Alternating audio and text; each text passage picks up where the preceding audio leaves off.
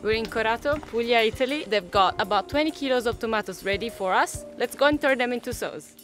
After seeding in the spring, tomato plants need 2 or 3 months to mature, depending on weather conditions. This is their third harvest of the summer. The tomatoes are then boiled over a fire in this big pot.